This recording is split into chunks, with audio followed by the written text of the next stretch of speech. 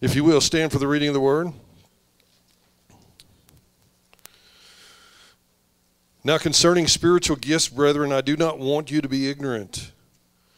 You know that when you were Gentiles, carried away by to those dumb idols, however you were led. Therefore I make known to you that no one speaking by the Spirit of God calls Jesus accursed, and no one can say that Jesus is Lord except by the Holy Spirit. There are diversities of gifts, but the same Spirit. There are differences of ministries, but the same Lord. There are differences of activities, but it is the same God who works all in all. But the manifestation of the Spirit is given to each one for the profit of all. For to one is given the word of wisdom through the Spirit, to another the word of knowledge through the Spirit, to another faith by the same Spirit, to another gifts of healings by the same Spirit, to another the working of miracles, to another prophecy, to another discerning of spirits, to another different kinds of tongues, to another interpretation of tongues.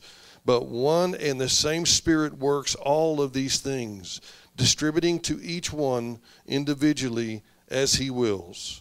May God add his blessing. Reading the word, you may be seated. I want to point out a couple of things to you. Number one is, in your text, you probably have noticed that the word gifts in 1 Corinthians chapter 12, verse 1 is italicized. And the reason that it's italicized in your Bible is because it was added by the interpreters, presumably for clarity. But what Paul actually said then, so it says, now concerning spiritual gifts, brethren, I do not want you to be ignorant. But this is what Paul actually said. He said, concerning spiritual brethren, concerning spiritual brethren, no gifts, I don't want you to be ignorant. What Paul is trying to say is I want you to understand the spiritual man and the spiritual woman in your midst. They do some strange things sometimes. And sometimes it might freak you out just a little bit.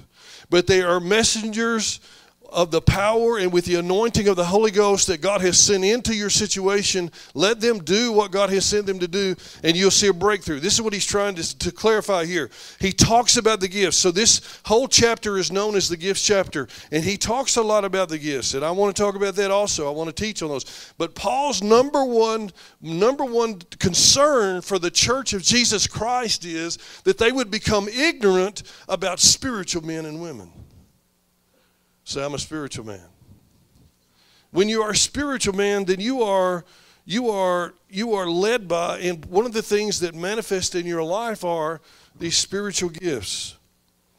Charismatic church, the charismatic church, the Greek word for gift is charisma. charisma. The plural of that is charismata.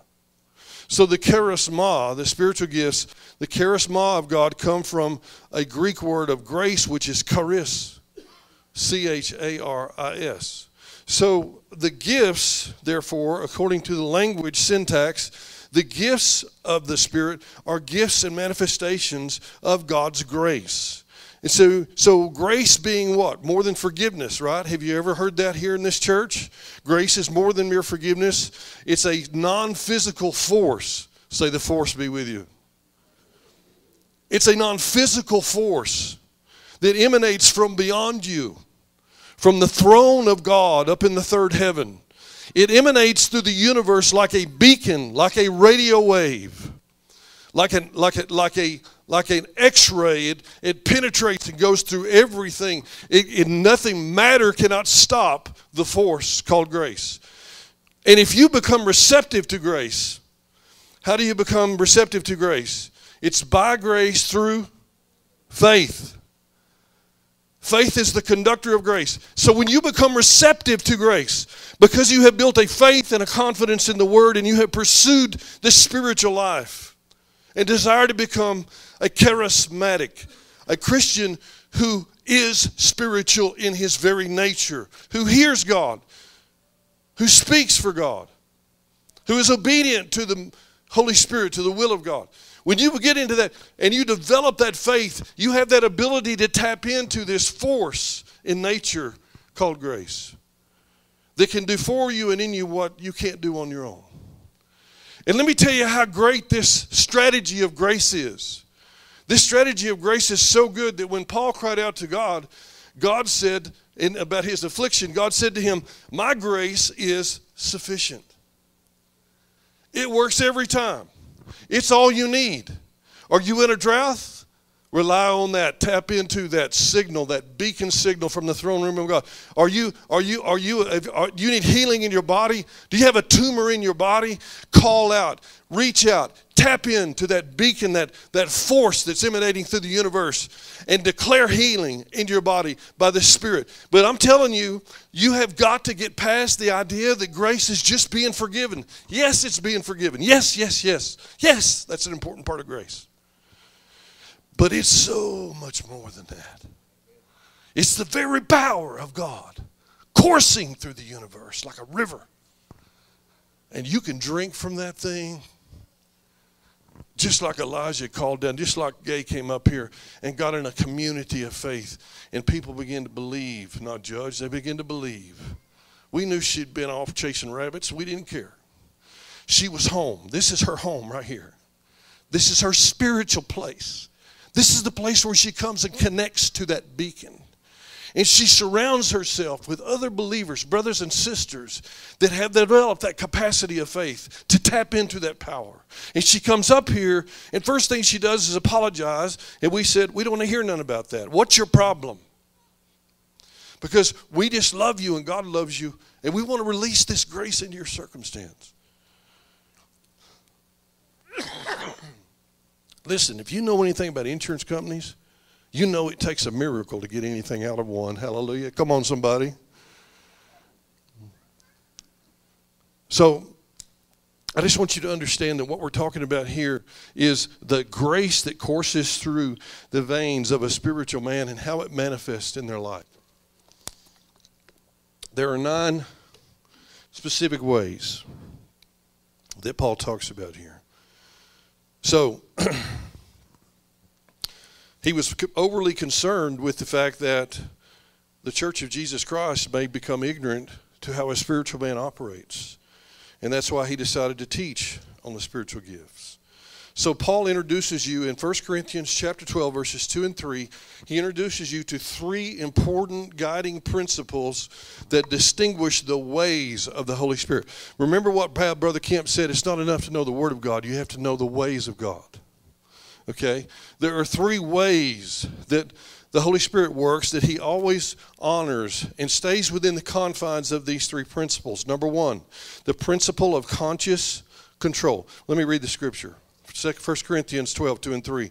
For you know that when you were Gentiles, and you were carried away by these dumb idols, however you were led. Therefore I make it known to you that no one speaking by the Spirit of God calls Jesus accursed, and no one says that Jesus is Lord except by the Holy Spirit. This was in Corinth. Corinth was a major seaport in Greece. It was a bastion of the worship of Aphrodite. She was a sexual goddess, and they had this huge temple built, and they had temple prostitutes and the whole thing. And so they would go up there and they would get, they would do whatever they do, but they would get into these states of altered consciousness, and God knows what all they did. I'll let your mind go wherever it needs to go. And he said, this is not, being under the influence of the Holy Spirit is not like that. Being under the influence of the Holy Spirit never dishonors that conscious condition that you have. 1 Corinthians 14:32 says the spirits of the prophets are subject to the prophets. See, this is the thing I cannot get people to understand. God doesn't want to knock you out and make you bark like a dog. That's just ridiculous. What he wants is for your spiritual nature to eventually develop to the point to where it becomes your spiritual nature. Remember the 3 in 1, the parts of the person? God is 3 in 1. Isn't he 3 in 1? Called the Trinity. Father, Son, and Holy Spirit. Too one to be many, too many to be one. And we're 3 in 1. We have that same characteristic. Too many parts to be separate, but too many parts to be one single part. We have body, soul, and spirit. Those are the 3 aspects of who we are, of our existence. And what happened in the garden is whenever Adam ate of the tree of knowledge, his soulish nature swallowed up his spiritual nature. No longer was he a spiritual man led by the Spirit. And so Jesus come, and he's come so that you might have Zoe life. He came to bring you the Zoe life. I'm the way and the truth and the Zoe. That's the spiritual life. That's the Greek word for the spiritual life. So he came to save you and to revive that spiritual nature that was dormant inside of you. And to make it, and to help you enter the process of becoming a follower and an apprentice and a disciple of Jesus, who would be someone who is spiritually dominant, who hears God's voice, who can tap into that beacon in coursing through the universe of God's grace, who has that capacity to facilitate God's will in extraordinary ways. Have I lost you? It's not about you being stupid.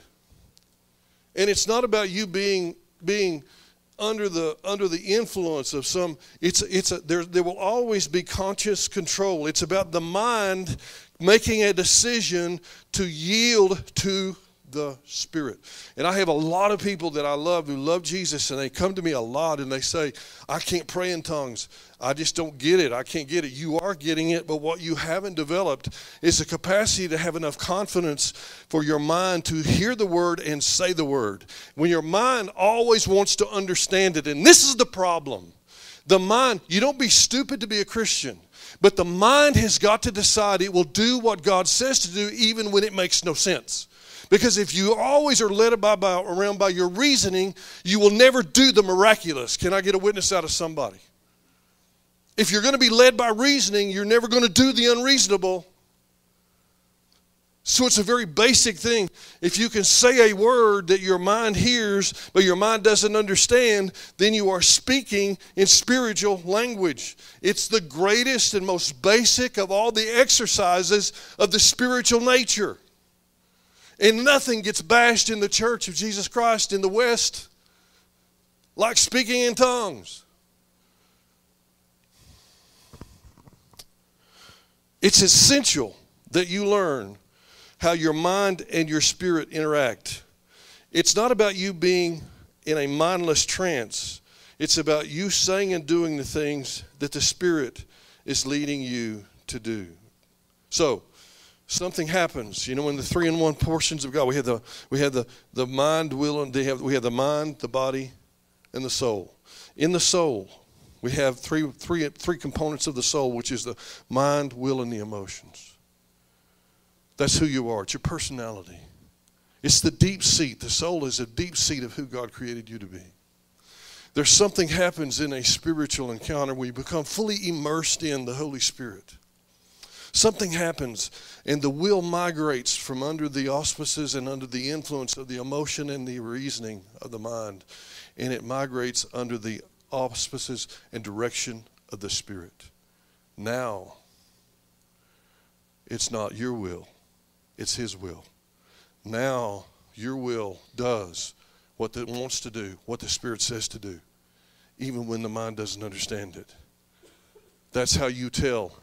If you become a spiritual man or a spiritual woman, you respond to the Spirit. It's become your dominant nature. Number one, the principle of conscious control. You're not mindless. The mind has just chosen to submit to the Spirit. Number two, the principle of glorification of Jesus. All manifestations will harmonize with the teachings and personality of Christ. God will not ask you to do anything that doesn't bring glory to Jesus. Can I get a witness out of somebody? Number three, the principle of creedal faith. The main work of the Holy Spirit is to bring people under the lordship of Jesus, not to impress them with tricks. The main purpose is for you to speak a prophetic word to someone that causes them to come to Christ and trust Him and give their life to Him. And the gifts are given to willing people, and they're to be used to strengthen the body of Christ. This is what the gifts are for, is to strengthen the church. 1 Corinthians 14:1 said, pursue love and desire spiritual gifts. We're to desire the gifts, and that goes hand in hand with our pursuit of love. If I see Lonnie hurting, and I love Lonnie, she's a daughter, a spiritual daughter to me, and I see her hurting, about the worst thing I can do is go up and give her my personal advice. But if I will go before the Lord and get on my knees and say, give me a word for Lonnie. Come on. And He does. And I go to her, and the Lord says, Lonnie, Not by power nor by might, but by my Spirit. You're going to become through. And I give her the word that, Lord, it strengthens her. So my motivation for pursuing the spiritual gifts is the love for the church and the love for the people in the church. The gifts are to strengthen the church, not bring division. The gifts are to strengthen the church, not bring division. Amen. You want to hear about the 3 classifications of the charismata? There are 3 classifications of the 9 gifts. Revelation gifts, the word of knowledge, the word of wisdom, and discerning of spirits. The power gifts, faith, healing, and working of miracles. The vocal gifts, tongues, interpretation of tongues, and prophecy. So the aspects of God that's revealed in each one of these sets of gifts, in the revelation gifts, you gain the eyes of God. In the revelation gifts, you see people the way He sees them. And man, is that different from the way you see them. Can I get a witness out of somebody? You see people for the way God sees them. You have that same passion and compassion for them. You see them from His perspective. The power gifts. This is the hands of God moving in a circumstance. You're the eyes of God in the revelation gifts. You're the hands of God in the power gifts. And the vocal gifts is the mouth of God. You hear God speak. You say what God says. It changes and heals their life. So I want to touch on all of these 9 gifts briefly. I want to start with the revelation gifts. Number 1 is the word of knowledge. Usually it has to do with a present struggle or past struggle that someone is going in. And it's usually a word of knowledge. The Lord gives me a word of knowledge. When I go to other places and they come forward for ministry, God always gives me prophetic words for people that I've never met. But He always starts out with a word of knowledge. I know that you've been in a struggle. And they know that I don't know them. And when I describe the struggle to them, what does that do? That validates the prophetic word that God is about to give them. I'm not there to judge them. I'm not there to say, you've been struggling with addiction and all of that. That's not what I'm there to do. I'm not there to condemn. I'm there to validate that I'm hearing from God so they can receive the prophetic word that's coming. Let me give you an example. Jesus went to the woman at the well in John chapter 4, and she was there to get water, and He was there to dip me up some water, and He was having a conversation with her, and He said, go call your husband. Have your husband come. Knock my thing off. And she says, I don't have a husband. And He said, you speak rightly, because not only do you not have a husband, you've had 5. And the one you're living with now is not your husband. But listen to me, church. He didn't do that to condemn her. You miss this. You miss this if you're not careful. He didn't do that to condemn her. What He said is there's something insatiable in you that you cannot satisfy, and you're trying to do it with men, and it's destroying your life. But if you drink of this water, you drink of living water, you'll never experience thirst. You'll be confident in who you are. It will heal you from the inside. And that was the prophetic part. The word of knowledge was about her past, so that she could be sure that Jesus was the one who He said He was. And then He said, you drink of living water. That was the prophetic. If you will accept this water I'm about to offer you, if you will do it, it will change your life. So you see the difference between the prophetic and a word of knowledge. Knowledge is about the present or the immediate past. We don't condemn people with their past. We only use a word of knowledge to reassure them of the validity of the revelation of the prophetic word that we're about to release in their life. Number 2, the word of wisdom. It has to do with the future. It differs from prophecy in that it's brief, and it's usually about a large situation that affects a lot of people. Just so they will understand that you're in tune with what God is doing. 1 Kings 18:41, Roger alluded to it. Elijah said to Abraham, you better go and eat and drink, for there is a sound of an abundance of rain. And there was not a cloud in the sky. There was no evidence of it. But he was giving him a word of wisdom, telling him that the condition is about to change. And so that whatever God's hope was, that whenever He gave them the prophetic word that would come after that, they would respond and repent, which they didn't.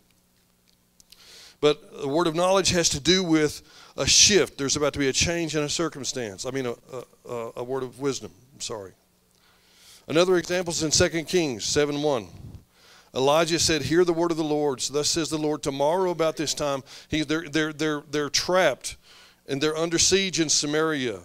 And the Assyrians, I think it is, are all around them. And their people are dying of starvation. And he tells the captain of the gate, tomorrow about this time a seah of flour shall be sold for a shekel and 2 seahs of barley for a shekel at the gate of Samaria. There's about to be an abundance of food. And the captain says to him, if the Lord would even open the windows of heaven, how could this thing be true? And then he says something prophetic. Now, he made a word of wisdom statement about a future shift in the circumstance, and now he says something personal and prophetic. When you think of prophecy, think of personal. And he says it to the captain. He says, you'll see it, but you won't eat of it. Why? Because of his lack of faith in the word of the prophet. And so what happened? You know, the lepers, they were thrown out, and they went out to the Syrians' camp and said, hey, maybe they'll kill us. God multiplied their sound, scared the Syrians off, left their camp, left all their stuff. They ate until they were about to pop. They looked like the foolish ticks. They said, we better go back and tell everybody about what we've discovered. They go back to the gates of Samaria and knock on the gate. Who is it? It's the lepers. We're full. There's all kind of food right over there across the creek, more than you can possibly eat. They broke the gate down and trampled the captain of the gate, and he died there. Everyone else who believed the word of wisdom from the prophet participated in the word of wisdom, ate of the food. But the captain of the gate, he got trampled and killed. One was a prophetic word of wisdom. The other was a personal prophecy for him. You see the difference? And finally, there's discerning of spirits. This is essential for deliverance ministry. It's very helpful in all kinds of ministry, but the capacity to discern what kind of a spirit a person is struggling with is extremely important. They're the power gifts. Faith, it's a supernatural ability to combat unbelief, to believe God. It goes way beyond. It is supernatural, and it's just a capacity to believe the Word of God. Then there is the gift of healing. And it refers to supernatural healing without human aid. Laying hands on people, Benny Hinn kind of a thing, and seeing the miraculous work in healing. Then there's the working of miracles, supernatural ability to alter the course of a natural event. I tell people all the time, the definition of a miracle is this: God intervenes in the circumstance to alter the course of natural events. If someone is terminal and they're dying with cancer, we don't disregard the medical report. We don't say, oh, don't say that over him. They're giving you a diagnosis that's realistic. What we're saying is the person with a gift of healing and a gift of faith can believe in a different outcome in spite of the natural evidence. This is what a miracle is.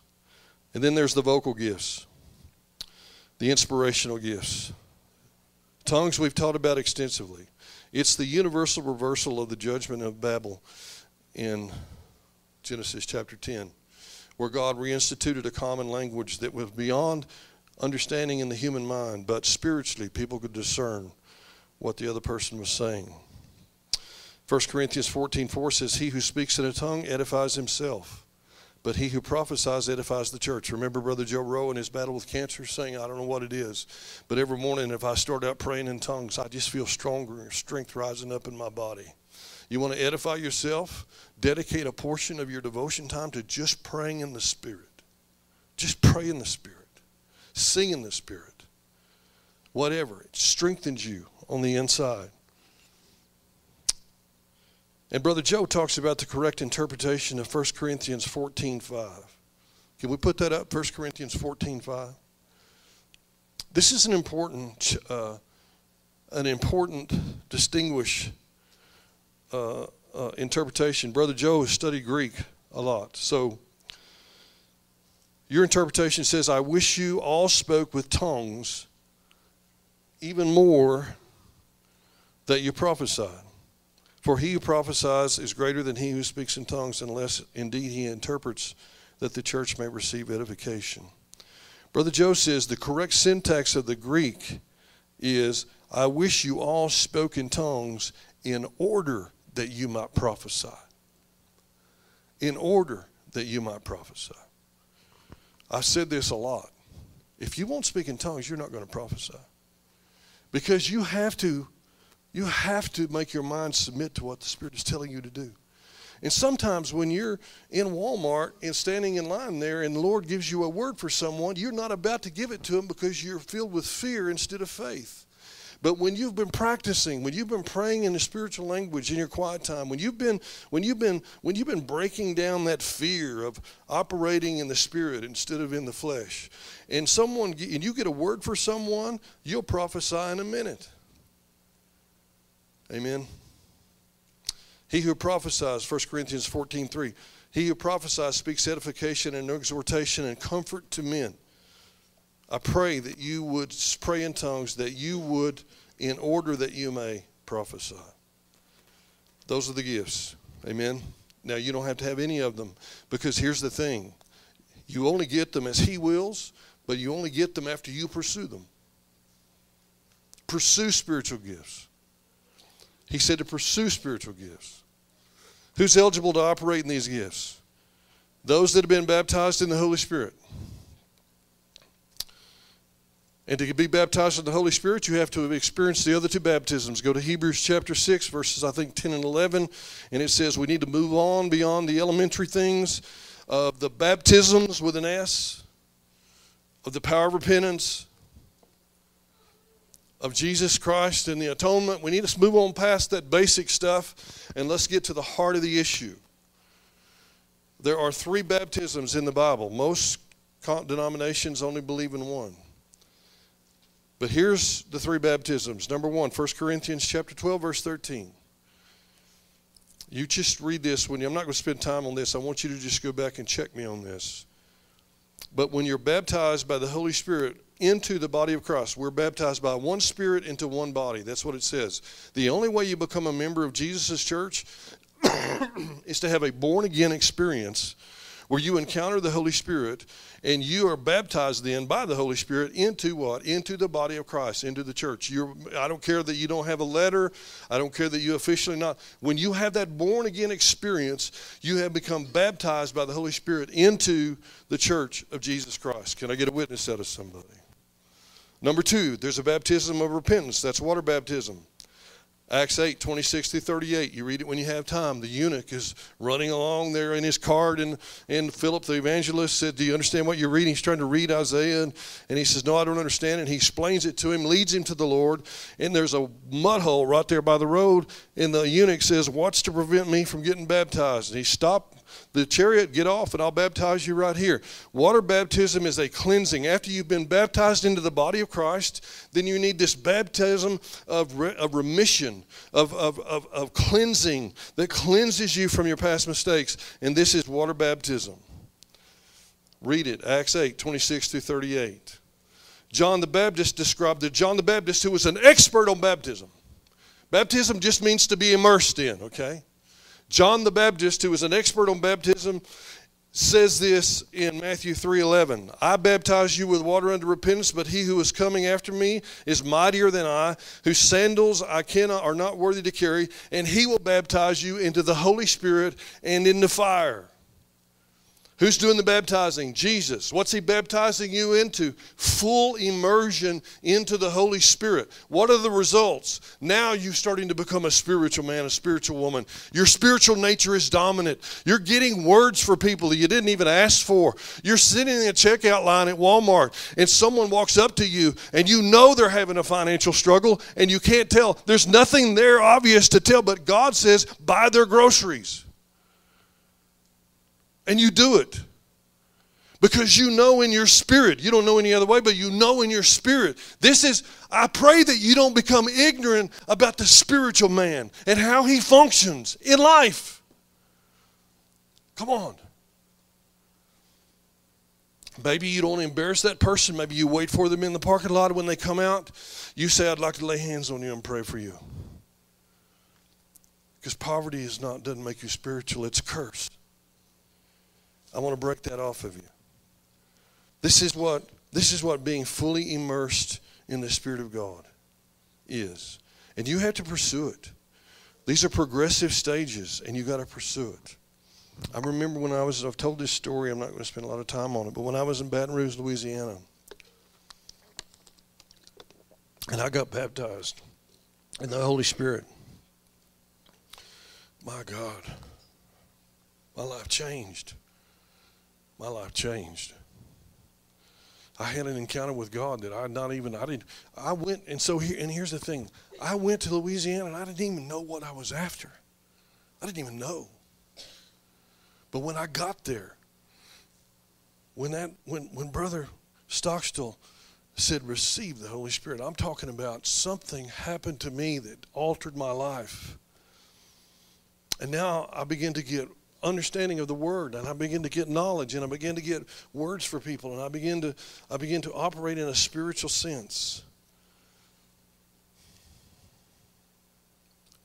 I became a charismatic, and I didn't even know what a charismatic was. Hallelujah.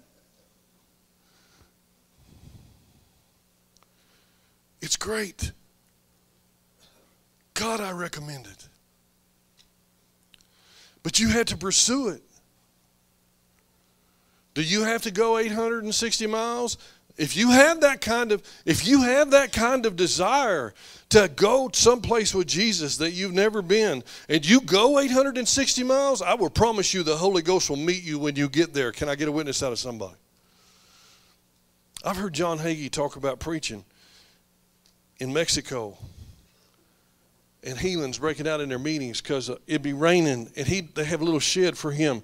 He'd be standing up under this little shed like this, and it just rained and poured, and it'd be just big enough for him to kind of walk around a little, and water poured off the shed, and there would be thousands, 10,000, 15, 20,000 people, and they're carrying their sick on a travois because they got no other way, or a cart or whatever, and they're doing whatever they got to do to get their sick to the meeting because they got faith and believe that God will heal the man of God. He will use the man of God and will impart healing into the body of their loved one, and this is their only hope. You know why? Because they ain't got Medicare. They haven't got an MRI machine. They don't have none of that. All they have is faith in God and a belief that if they can get to the man of God, their loved one will be healed. And he said, when you see healings begin to break out, they're out there dripping, and their faith is so exponentially above ours. It's so far advanced. I'm tired of hearing about the undeveloped countries like Africa. Let me tell you what Peter Berger is a sociologist at Boston University. He died a few years ago. But he has studied religion, all kind of religion, Islam, Buddhism, all of it. He studied religion and its effect on the societies. And he's world renowned. He's written books, and he's an academic. All the academics love him. He's world renowned. And in 2013, they interviewed him. He was 80 years old. He would die in a couple of years. But they interviewed him. In the interview, they asked him, they said, what has surprised you the most? What has surprised you the most about the development of religion in the modern era? And he replied, and he calls himself an incurable Lutheran. So he's a Christian, but not a spiritual Christian. And he replied, no one would have anticipated, and no one expected, and no one can explain the movement of the Pentecostal Christian church through Africa, through Latin America, into Asia, coming into the youth in Europe. It has swept across continents. It has swept across continents. And there is no explanation for it. And they currently estimate there are 660 million Pentecostal Christians in these regions of the world, making it the fastest growing religious phenomenon in the history of world religion. Come on, somebody, the Holy Ghost is still alive. The same spirit that was among you when I brought you out of Egypt is still with you. But when you got no MRI machine, when you don't have any, and listen, God, I'll tell you, I want to just say, I love the doctors and nurses. My God, they're wonderful people. And they have a calling on their life. And they help us. And I'm not against that at all. But when you're in a situation where you got no other thing to believe in except the word of Jesus and the man of God that he has sent, that's where you see them getting up out of wheelchairs. That's where you see blind eyes open. That's where you see the power of Pentecost, the power of the Holy Spirit. And they don't care about your religious philosophies. They ain't got time for that. Larry Stockstill went to Africa, he and the boys, and them and Reinhard Bonnke, Brother Bonnke. He's prayed for me and Carol. What an anointing. What an anointing. And they went to Africa, and they did a big meeting there. A guy walks into Brother Larry's office in Baton Rouge, and he had made a big stock deal, and he said, I'm bringing you this offering. What would you do if you had $1 million? He asked Brother Larry, he said, what would you do if you had $1 million? And he said, I would go to Africa and I would hold a revival. And the brother says, well, here you go. And he handed him a check for $1 million. Can you believe that?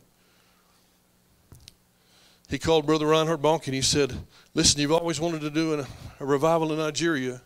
I got the money. You want to do it? Yeah, we'll do it.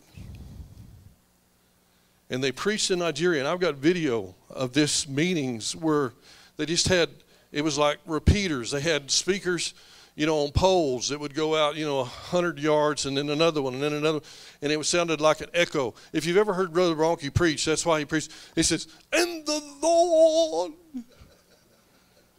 He's used to preaching in those places with millions of people in the reverb. And they had 850,000. The Pentecostal church is sweeping across the globe. 850,000 converts in 1 week. Less than 50 cents a soul. You think that brother with $1 million is doing? How do you think he's doing now? Oh, yeah, we don't want to talk about money in the church. Well, how are you going to get 850,000 Nigerians saved in 1 week without money?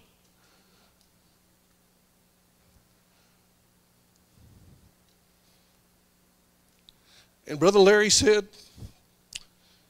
they would come up for prayer. And him and the boys are up there just ministering until they can't stand up anymore.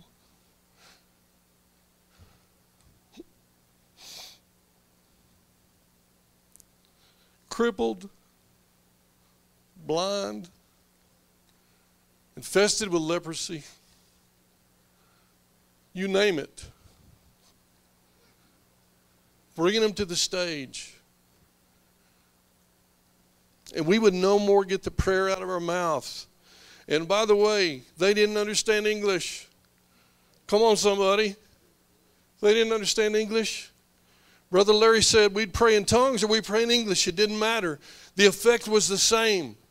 We would pray for somebody and they would get up out of a wheelchair. We would pray for somebody and they would be healed instantly. He said, I am ruined for preaching in America.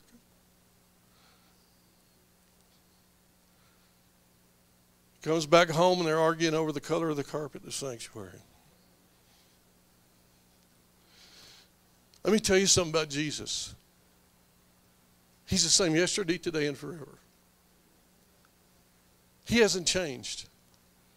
But he can't move through a people who are so hardened by tradition and are so worried about what somebody might think, that are so impressed with themselves.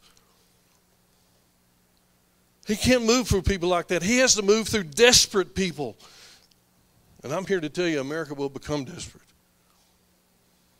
We're going to see it in our lifetime. And where will they come? They'll come to you. Because you're a spiritual man. I pray that you don't be ignorant about what it is to be a spiritual man or a spiritual woman.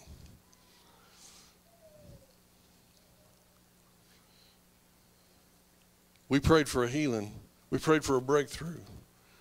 We prayed for a miracle. And we got one. How many of you think that's just the tip of the iceberg of what we have the capacity to manifest if we'll pursue with our whole life, pursue a life of learning how to tap in to the power and the presence of God. Amen. But I have a word for the charismatic church as well. We need to be careful, or we can get religious too.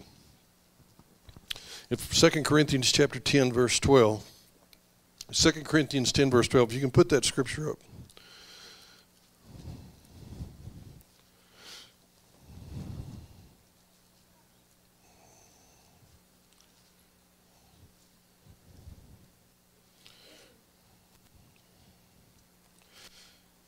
Paul said, we dare not class ourselves or compare ourselves with those who commend themselves. But they, measuring themselves by themselves and comparing themselves among themselves, are not wise. Here's the thing. After this chapter of 1 Corinthians chapter 12, the rest of the chapter, the first 11 verses are about the gifts of the Spirit. The remaining amount of the chapter is about the diversity in the body of Christ, about each one of us being different and unique, and how important it is that we not compare ourselves with those who commend themselves, who spend all their time bragging on their spiritual prowess. Come on, somebody. My spiritual experience, I had to go to Baton Rouge, Louisiana to have my encounter with the Holy Ghost. You may get it right here in this sanctuary. I think many of you have. You may get it out there in a field somewhere. It doesn't quit making your experience, trying to compare your experience to mine. Just have the experience. That's all that's important. I don't care how it happens, and I don't even care when it happens, and I don't need the credit for it happening. I just want you to pursue it with passion and say, God, set me on fire with your Holy Ghost. I don't want to be sitting here in America on our blessed assurances while the rest of the world is being won by the power and the anointing of the Holy Spirit. And we're going, well, we can't go over there because they pray in tongues. I'm trying not to be. I'm confessing to you too that I have more trouble with religious people than I do any other. And God knows the Lord has quickened me and said, you better watch it.